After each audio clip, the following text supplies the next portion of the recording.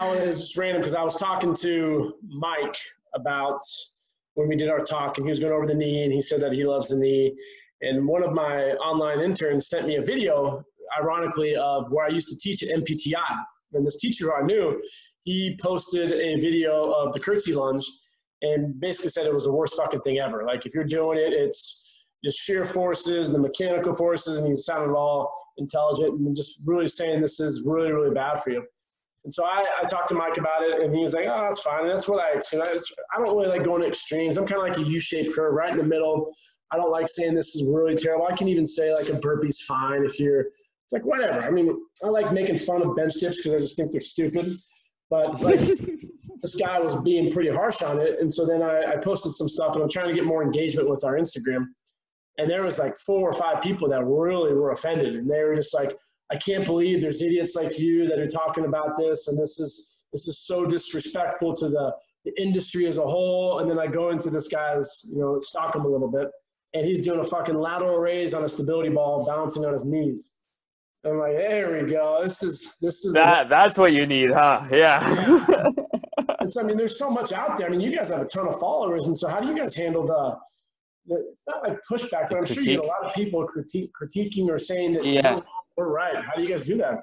Yeah, well, for us, we don't feed into that much. So if we do see some comments people are always going to have their own opinions. Obviously, the more people see it, the more likely people are to bash it, especially with comments. Now, if you post a story, it's less likely to get bashed because people are not feeding into each other's biases. But we just don't really feed into it. And to be honest, we try to take a very non-one-sided approach either, kind of like you, unless we feel like something is strongly not beneficial. And there are actually, I take that back, there are times where we're pretty strongly opinionated on a specific topic.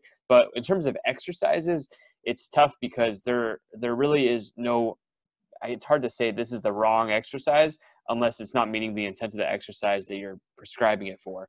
So that's the difficult part of exercising. But like things like the narrative behind why someone gets their neck cracked or what ultrasound is really doing or things like that are things we'll take a little stronger opinion on, or even like foam rolling the IT band. Those will take a little stronger opinion. But usually with exercise, we try to just stick to what we know and don't push what we think we know. But yeah, we don't feed into it much. I'm sure everyone gets some of that. You guys, I'm sure, do too from time to time. It's like a slippery slope because I feel like trainers, first off, the foundation sucks. They're not very knowledgeable. They come in, they get a certification, and they take another certification, and they start going down these crazy rabbit holes, whether if it's PRI or some DNS stuff, which has some merit behind it maybe, but then it's like it's maybe a little too much. And I don't know if you got a chance. Do you follow Ben Bruno at all? Yeah, I know Ben Bruno. And Ben's a great guy. He was doing a trap bar squat or a trap bar deadlift with Myers, his basketball player. And it just exploded into this huge fight. I don't know if you saw it. So then Ben and this other guy, they got onto an Instagram Live and they had this debate. And this guy, he has like 300,000 followers. He's a strength coach for a bunch of professional athletes. And the whole entire debate that he was going off was basically Ben's a fucking idiot because he doesn't do a screen with a goniometer with every single one of his clients. And he's going off and he was he was trying to be polite. It was actually pretty, like the way they were engaging, it wasn't like really contentious, but he was on his high horse basically saying like, if you don't know that a client can get to 135 degrees of knee flexion with a goniometer, then I just can't believe that there's professionals out there. And I'm just like, holy shit, like that's, I mean, you have a DPT. Do you use a goniometer? Do you or do you not?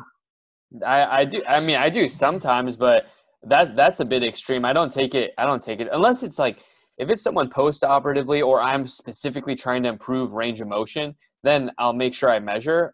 But if I'm more focused on the performance aspect of things and I'm just having someone go into a squat, I don't check all the ranges of motion to see. I look global. You always, like, even when you assess a movement, ever since I learned in PT school and all these different SFMA, FMS movements, you look global first. Mhm. And then even when I'm running analysis, I look global. And then if I see something fishy, I'll start breaking out the movement and look local. It's not like I'm going to break out every single joint, make sure every joint moves and has adequate range of motion before I prescribe an exercise. Yeah, that's great. I totally understand. Like you're post-op a couple months and you still have the bandages and stuff on there. Yeah, sure. Maybe you take out the goniometer and that's like in that specific environment. But he has his own certification class and everything. And then he was doing a squat variation. And I knew some of the people that were getting in, and I just like sitting back and eating my popcorn and watching. And he was saying like, when you do a squat, you got to do it like this mechanically so that you turn off the quads. And these people were getting so frustrated, like you're doing a squat pattern, then the knee is extending there. You can't shut off a muscle. But this person like really believes that they're right. So I tell students, be cautious because you're going to be having an argument with someone who believes that 1 + 1 is 13. And then they're going to get a bunch of their followers and basically say that, oh, look at this guy over here. They think it's 2. You're a fucking idiot. And you can get really heated and be like, what the hell? Like, am I an idiot? I have to kind of fact check some of the basics. And so that was an interesting little thing, and it kind of feeds into what I wanted to talk about today with Jonda and the syndromes of upper cross, anterior pelvic tilt, lower cross, and then pronation distortion syndrome, and just kind of get you guys' take on it. And there's the whole entire NASM CPT, the 6th edition, all off of upper cross, lower cross, and pronation distortion syndrome. So Yonda approach, basically it's a philosophy and a method more than it is a style of treatment. And with the Yonda approach, the idea is that there's muscles that are like tonic, meaning they're prone to being stiff, and phasic, muscles that are prone to being lengthened or weakened. And the idea is that your body is prone to being in certain imbalances based on muscles that are tonic versus muscles that are phasic. Now, he's kind of broken it down into the upper cross and lower cross syndrome that you were talking about, which are common presentations with that rounded posture that a lot of people have when they sit, or that excessive anterior pelvic tilt, lumbar extension that a lot of people have. So these are positions that are easily classified as lower cross and upper cross syndrome.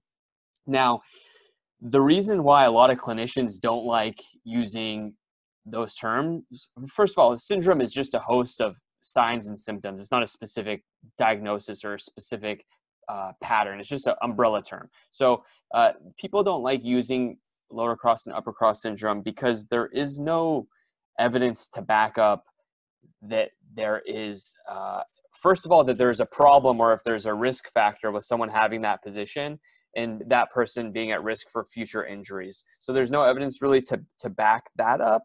And then the other thing is, actually, sorry, I don't want to say there's no evidence. There's poor evidence to back that up because there are some studies to show that, yeah, if you're rounded, you're at risk of potentially having some shoulder impingement.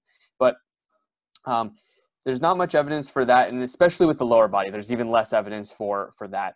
And it's hard to prove that a specific posture, especially static posture, is a problem. Posture is a dynamic thing, and when you just focus on someone's static position, you're kind of missing the boat and not really seeing the whole picture. How someone moves is far, far more important than someone's static positioning itself. And sometimes the static positioning could just be structural, where the bones are just in those positions, like someone just has excessive kyphosis and their thoracic spine is just a little more flexed. You're not going to potentially be able to change that if it truly is structural. So there's a lot of clinicians out there that bash it. And at first I used to love using his terminology when I was a brand new clinician, even in PT school. I loved using the terminology that Yonda talked about, and actually Yonda didn't write the Yonda approach. It's 3 therapists that were under Yonda that created that text. But I've kind of steered a little bit away from it, and I still like some of the ideas, and it's an easy way to talk about someone's presentation. However, it's not necessarily as evidence-based as a lot of therapists want, which is why people bash it. So it's hard to say whether it's right or wrong. It is still a way of saying this is their presentation, and we can easily work. And I think there is some truth behind it. Like if most people strengthen their mid-lower trap, rhomboids, stretched out their pec, worked on their deep neck flexors, stretch out their suboccipitals, I think in general, most people would probably benefit from that.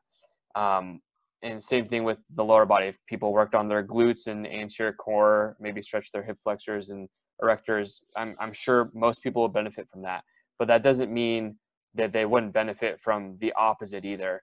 In general, my philosophy is more so strengthen than stretch the stiff spot. So it's all about a pulley system. And so if someone does have this excessive anterior pelvic tilt, then I'd rather focus on strengthening the glutes than focus on just stretching the hip flexors for hours on end. Or maybe if I do stretch, it's just specifically for a little bit of reciprocal inhibition, just to allow for the glutes to fire a little bit easier. Mm-hmm. Yeah, I use the analogy. I like to look at it when I always like saying this stuff because it's good for you guys to correct me if I'm wrong. And so it's like you got a joint and you have, an anterior, posterior, medial, lateral aspect. So if we're taking a look at the hip, it's like a rowing team. It's you and I and the other prehab guys, and we're a world-class team. And all of a sudden I decide to get blacked out, drunk, and go to jail, and I'm off the team, and you three have to pick up my slack. Where you guys aren't necessarily, you're going to be doing more work. And with that analogy, maybe if you guys were stronger, it could help a little bit. So like looking at the hip, where a lot of times we get this anterior hip pain, where NASM is going to say you got to foam roll for 20 to 40 seconds, and you got to static stretch for 20 to 40 seconds, and you got to activate for a 4-2-1 tempo on the posterior side, which maybe there is some merit to, but maybe we can get there a little faster by looking at the whole joint and strengthening the anterior, maybe even the medial as well, because the adductors are a muscle group that are really powerful, but we don't do a lot of frontal plane exercises to strengthen them concentrically. And same with the lateral hip muscles, the glute med and the glute max and the upper fibers. So maybe we should take a more of a global, holistic approach and not just single out and say that, Arash is the top rower, it's his fault. It's everyone's contribution. And would you say there's something to that, or? Oh, I 110% agree with that. And that's the problem with a lot of these approaches, is that people get too focused on the nitty gritty and they lose track of the entire picture, and everything, exactly like you said, works together. And you can't even use the term isolate, because you're really just biasing. You can never shut the opposite thing or other antagonist muscles off. If I do hip extension, I'm going to have to use my glutes and hamstring both. It's not like I can just say, hey, I'm only going to be using my glutes here, even though I can bias it a little bit more. So I really like that approach. And something else too that they talk about, and I don't know if you know Shirley Sarman, but she has a lot of stuff that's along the same lines. She's from is it Chicago, or she's from which St. Louis? Washington. Yeah, okay. Yeah. I remember she's a little newer, whereas John does it in the 20s, is it, or? Yeah, I think it was. I think that's probably when he started, maybe into the 60s. Okay. Honestly, I don't remember. I did do a project on the Yonda approach in PT school. I should know this, but but basically, it's old school versus more Sarman's more today, and so what were you saying? Sorry to cut you off.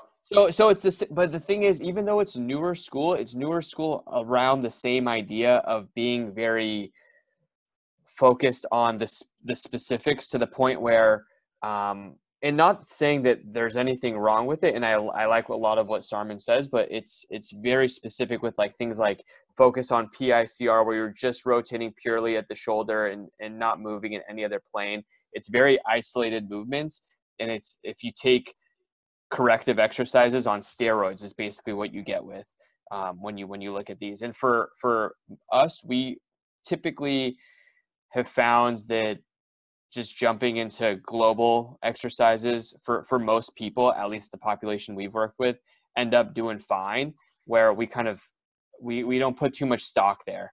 So if someone does have, I don't know, poor control of their posterior cuff, we kind of just load up the posterior cuff with shoulder external rotation exercises and don't focus so much on just focusing on pure rotation without moving in any other plane of movement. So it is kind of going off of these specific movement patterns, but for us, if we were to say which side of the pendulum we swing more on, it's more of what you were referring to with focusing on big picture, what's going on. So if I were to run through, they have this NASM as a big thing on these muscles that you need to memorize. And I think that I bash it because it's just fun to do, but then I do come full circle. I'll come back and say, I do think there is a purpose to understand maybe that some of these muscles may need some more work. So they're going to talk about the main overactive muscles would be like your gastroc, your soleus, maybe your lateral vastus, your psoas, your lats, your upper traps. Those are the main adductors they're going to address. And then the weak ones will be maybe your anterior tib, your core, mid-lower traps, deep cervical flexors. And there's a couple things I want to address with that. One being they call it the VMO. NASM does. And I've talked to some other people, and this was a therapist like 6 years ago, and she's like, oh, I didn't know people still use that. So when they say, for those that vastus medialis oblique muscle, the idea behind that is the lateralis is pulling on the tendon, maybe patellar tract and stuff. And what is the current evidence behind that approach? Yeah, good.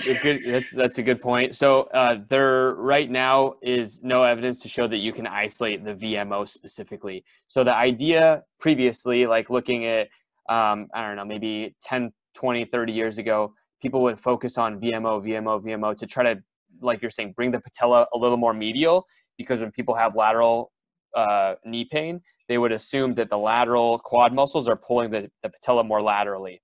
However, we realize now that we can't isolate the VMO as much as people previously thought.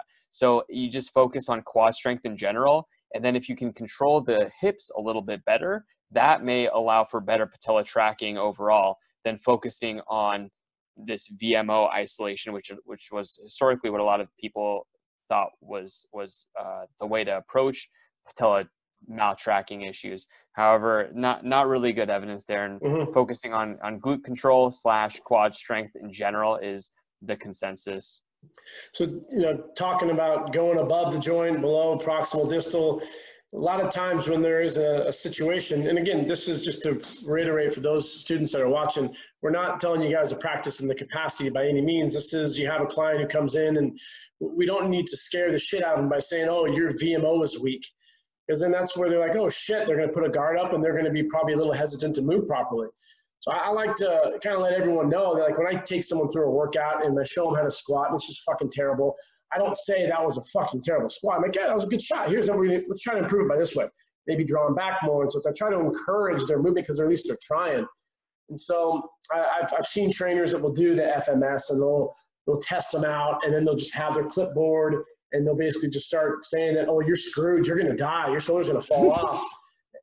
But there are some muscles that maybe we can pay a little more attention. And I was fascinated when you were fixing my broken ass body, and you're telling me about the ability of the upper traps to kind of fire maybe a little quicker than other ones around the shoulder joint. Could you talk to us a little bit more about the upper traps and what we were talking about, if you remember? Yeah, well, so in general, I want to preface this by saying, just because you feel a muscle or your client feels a muscle is stiff or tight doesn't mean that it's overactive and it's being the way that Yonda would break it up is tonic. It doesn't mean that necessarily. Like, there are certain muscles, even post-operatively, you'll see that will spasm up or tighten up because the body's trying to protect itself. So your body's always taking inventory of where it feels stable and where it doesn't. And so if there's a body part that doesn't feel strong and stable, your body will realize that and end up sending some signaling to try to protect it by having the muscles tighten up a little bit. So I just wanted to say, just because sometimes there are people that try to stretch their pain away or stretch their stiffness away, and they actually sometimes make it worse. So it doesn't mean stretch. Even so, like, for example, the hamstrings are an easy example. Just because you feel your hamstrings being pulled on doesn't necessarily mean that it's tight either. It can be lengthened in being pulled on just because you're very much so in this potentially anterior pelvic tilted position. So anyways, going back to what you brought up with the upper trap, for you, let's say scapula is a little more depressed than most people, a little bit of this TOS type stuff going on in your arm. So for you, actually, upper trap strengthening would be beneficial from last time when we did that assessment, because if you raise your scapula a little bit, you can offload a lot of those neurovascular structures that go into that those regions. So if you just increase the tone a bit, you will end up shortening the muscle, so it may not be stretching a lot of those suprascapular tissues, being all the neurovascular structures that go in through there. So that's when we talked about just activating and strengthening the upper trap. Now, I would say in general, most people probably overuse their upper trap, just making a generalization here, but for you, I wouldn't mind necessarily a little more upper trap strengthening. So I'm like the bubble boy. I went into Arash probably, I don't know, I haven't even been close to a year ago, maybe, and he checked me out and said that TOS, thoracic outlet syndrome, and I would get numbness down my pinky and my middle finger or my ring finger, and I was starting to do a bunch of shrugs, and I haven't had that problem in probably about 3 months now. So it's just consistency. Oh, nice. It's one of those things that it works. It takes a long time, though. I'm glad you stuck with it. Yeah, there's always on to the next project. But so I use this analogy in class. I want to see if I was on the right mark with it when you're talking about the nervous system maybe being a little more protective. And I call it the roly-poly effect. And so, like a roly-poly, we're a bunch of fucking weirdos up in Northern California. You have a bunch of those little bugs, and if you touch them, they roll up like that. You familiar with roly-polies? Yeah, okay. And so you get a lot of the stereotypical tightness on the anterior hip. Maybe it's the lats. Maybe it's the nervous system's way of protecting itself from other muscles that are weak, or maybe that muscle could even be weak. And so, looking at the muscle and the joint in all aspects. And that's why if you know your anatomy, we don't want to just say, oh, it's this muscle femoral stretch and we're good to go.